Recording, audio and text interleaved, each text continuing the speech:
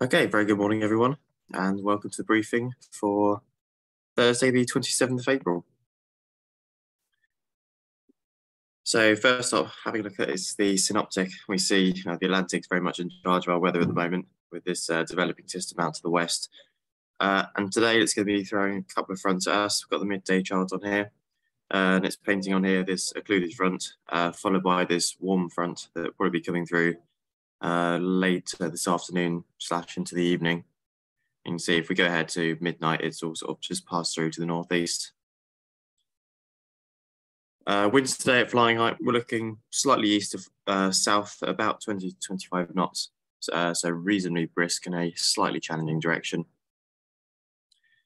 Cloud amounts, you can see, we're pretty cloudy over the whole country, and it looks like you can start to see some showers out to the southwest, just down in the channel here, which will be coming over us later. And the rain radar is showing locally to us nothing at the moment, but this stuff out to the west and southwest, that again is going to be coming over us later. And yeah, if we have a look at the Met Office rainfall forecast, looks like as we go to about 2 o'clock, some of this will get quite close to us, and looks like it's going to be here by about 3:30. So anywhere between 2 and 3 or 4 o'clock, looks like it's likely to become unflyable with this rain coming across, and then going to be fairly wet for the rest of the day. And it's unlikely it's going to improve for there to be an evening out of it. And that aligned to the public forecast, which is suggesting rain from 4 p.m. and then rain all evening until, well, quite late, and then just fog overnight. But otherwise, until then, a reasonably nice day. Reasonably warm, 10 degrees compared to what we've been having, and that wind from the southeast and good visibility. Top temperature today, GFS is saying potentially 12 degrees in this area with a dew point of about 7, so a reasonable split there. And that's the current view outside. A little bit gloomy, but that cloud is mostly reasonably high level, so not affecting us at the moment. Current temperature is 9 degrees, dew point of 4.4. And Farnborough, their last observation was 9 knots of wind from the east-southeast. Yeah, that was reasonably recent. Good visibility. They haven't reported on clouds, but I think what there is reasonably high. Their forecast, a little bit out of date, but they're suggesting wind from the east still, clouds of 4,500 feet, and a 40% chance of rain from 2 p.m. So, yeah, they're probably about right there.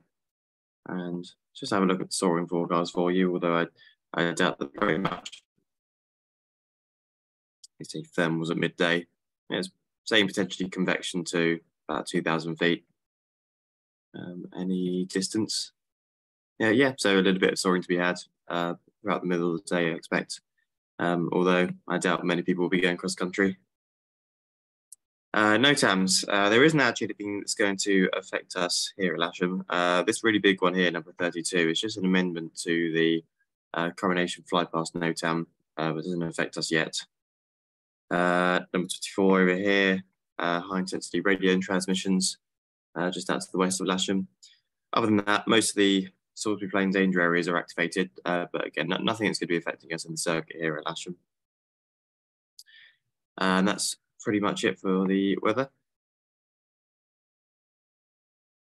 So operationally, will be 09. Those of you that were here yesterday, it's going to be the same setup. So the launch point here somewhere, and we'll have the winch offset down to the south, just on the pan here. Okay, with the cables running along there. So about here. Cables will be on the south side of the gliders. So if we have the gliders right up against the edge of the runway, that allows as much space as possible left for the landing area. But that's pretty much it for me. Should be a reasonably straightforward day, and looks like we're going to get flying till about 3 or 4 o'clock. I'll see you out on the airfield. Bye for now.